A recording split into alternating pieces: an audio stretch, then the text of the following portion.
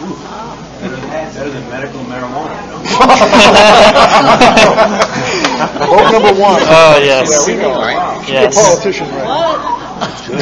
Thank you. What happened? Oh, nothing. I just... Feel good? Yeah. Yeah? All right. It helped my golf game, you know? Nice. Hey, by the way, your back should be corrected now. Yeah, I do feel good. Seriously. Yeah.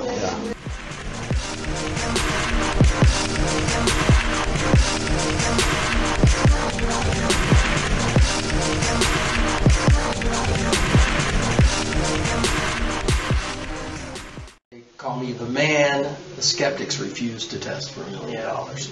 And James Randi has this thing where, you know, $1 million prize if you can prove, you know, something paranormal. So I came up here and I was hanging out around at the Devil's Chair, because the Devil's Chair here in Lake Helen, Cassadaga area. So I was hanging around trying to figure out some things, get some vibes, you know, do whatever we can. And I jumped through every hoop, and at the very end of it, when I say, okay, now bring out, this is like 2008, bring out your $1 million, I'll go in there, you can put me in a Faraday cage, whatever, we're going to take a tape recorder, and I'm going to get this EVP, and it's going to be just like you and me talking, and it's not going to be some kind of garbled anything, and boom, surround me with scientists, whatever you want, and we're going to pull it out, and it's going to work. And then they just backed down. They just took the money and ran. Took a lot of balls for you to do that, man. Right, and I was ready. And there were a lot of people who said they'll never do it, and because they do it with some, like, they'll just find some tarot card reader or something off the street or something. They won't go for someone who's going to do something paranormal. It's somebody who's trying. Yeah, they're afraid. Right. My challenge to James Randi, for the $1 million challenge, is all get together, 3 or 4 of these people. We'll find a cold case, person that's missing, and we'll find it. And then he'll give us the $1 million. It's that simple. If he doesn't, then we know that's a total scam. Because wouldn't that be paranormal if you got a bunch of psychics in a room and they all said, go over here and you're going to find the missing person. And you go over there and find them. That would turn a lot of heads, honestly. Right. Yeah. And I totally believe it can happen, because it has happened. And if I get 3 or 4 of these guys all working on the same case, I think it's going to be a slam dunk. We'll make it happen. Hear that, James? So James Randi, quit running from David Koenig, the Professor Slim King. Get your $1 million, put it in a bag. We're going to take it from you. It's going to be easy. You can slip and slide around. But I think that a group of psychics who find a missing person, probably deceased, where they're at, without the help of the police or anybody, just boom, that you owe us $1 million and you need to just knock it off, bring the money, we're going to take it home.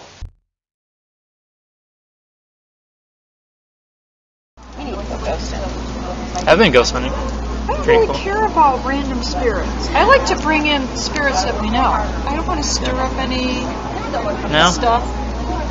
I could tell you about when we moved into the house we live in. We got it at a greatly reduced price because it was stigmatized. None of the neighborhood kids would step foot in the house. But my youngest daughter is now 22 and she's highly sensitive. And she kept saying the one bathroom we had was haunted and she wouldn't step foot in it. To this day, as a grown girl, she will not step foot in the one bathroom. Oh my goodness. There's nothing going on there. I've had, I don't know how many people staying there. There's nothing happening.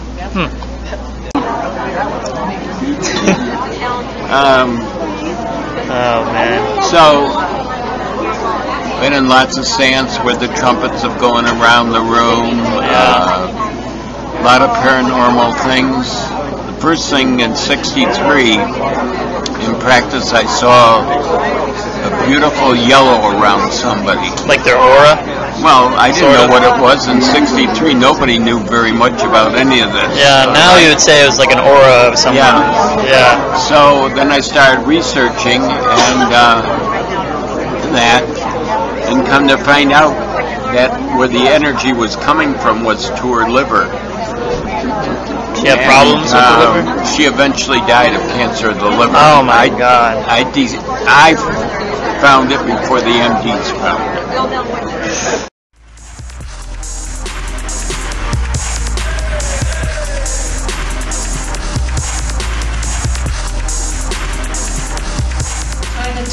that together now. We're trying to get the two fields to work together. They're walking under street lights and having those turn off and on at will when they walk under them. They can't wear watches. Their hair dryers, forget it. They're blowing those out right away when they go to turn them on in the morning. Any electrical appliance is at risk. But you were abducted by aliens. I was. That's crazy, huh? It is crazy. Yeah. It's wild. That scares me. Yeah. It scares a lot of people. Yeah. 2.5. I was standing on a sofa in a kind of a little living room area. Mm-hmm. My grandfather was taking care of me, and I think this is why the memory is so clear. I had never been without my mom. Yeah. She was in the hospital giving birth to my sister. And so pretty soon, here came a little figure about this high in a dark, hooded, kind of a cape type thing or gown, and walked up to the bed. And till he got right up next to me, I couldn't see him, but when he raised his head, he had the big dark eyes. And he was carrying a tool. I thought it was a light, because it had a light on the tip. Yeah. So he held his other hand out, and the sleeve was long, like a gown, like a little monk. And he said, "Come with me," but I don't think he was talking. I got right up and went with him, like, oh yay, no bed. Oh my God. Right. Where'd you end up? In some sort of metal room with benches. And there were other children there, but I didn't know any of them. Are they looking at you, or are they like, they were just looking at the ground? No, just looking straight ahead. Oh, wow. And so that part I have not gone over. More saucer, I believe, yeah. And so then I was put into what I call the breeding program, and had missing pregnancies. Yeah, that name makes sense.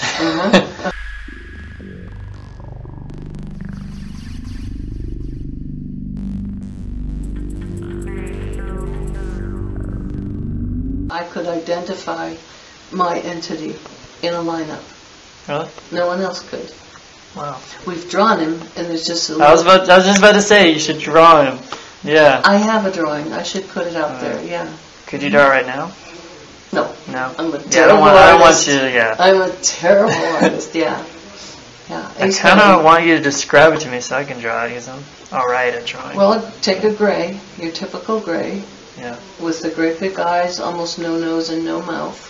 Like slits maybe for the nose, or no? Minute. Like Lord Voldemort?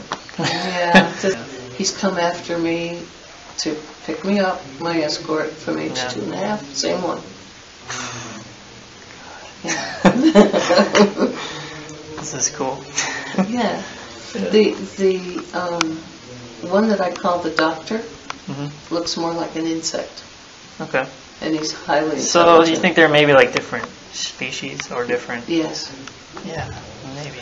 The MyLab one is more reptilian. Okay. Yeah.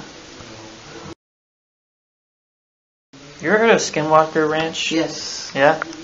I was doing research on that. Bigelow owns it now. Yeah. Joe Rogan went in there and they tried to kick him out. They are highly secretive. He might have something. I don't think he cares though. He probably No, doesn't he doesn't. care. He's just like, I want to see it. I don't care what the cost. Yeah. And I'll pay for it. Yeah. You can't pay the Skinwalker. No, oh my God. It's insane. Yeah, it is. It truly is.